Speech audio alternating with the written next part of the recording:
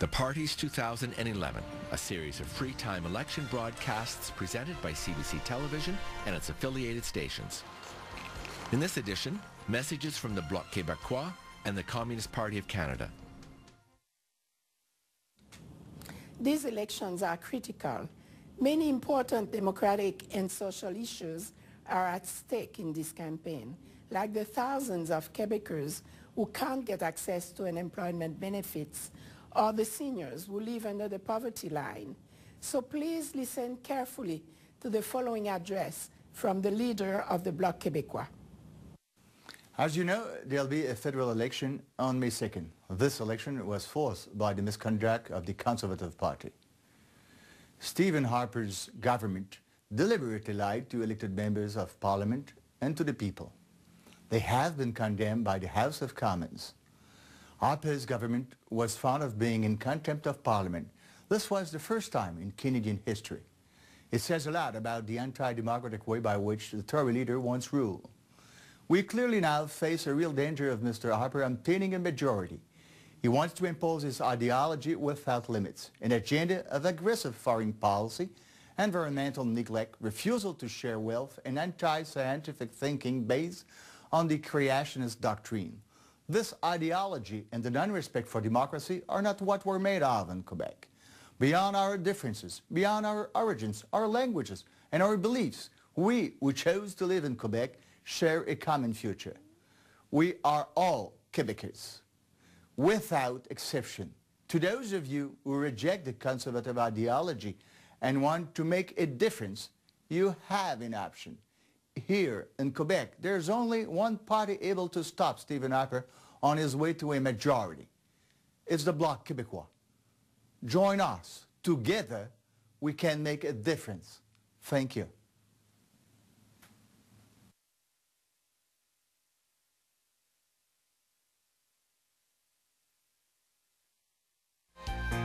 Next, the Communist Party of Canada. On May 2nd, we need to dump the Harper Conservatives, block the right, and put people's needs before corporate greed. Hello, my name is Johan Boyden, and I'm a spokesperson for the Communist Party of Canada. This election is crucial for our country. We've got to defeat the Harper Conservative government and the disastrous pro-corporate policies they represent.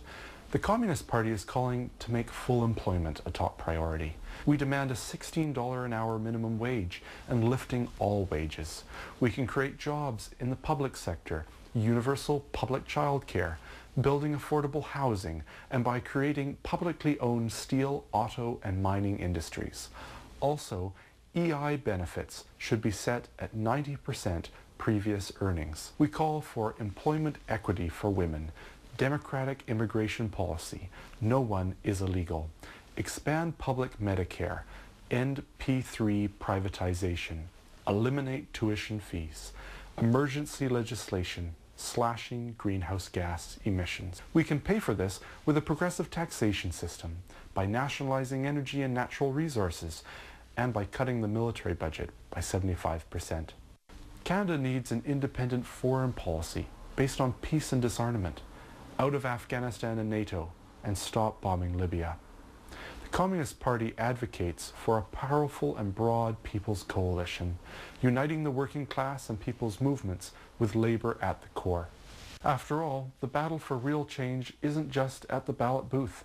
It is in the workplace, communities, on the streets. Unite these threads of resistance. This is the way forward. Ultimately, we need a socialist Canada, where the people control the economy. On May 2nd, send the strongest message for peace, jobs, democracy, and sovereignty. Vote Communist. The preceding messages were prepared by the Bloc Québécois and the Communist Party of Canada.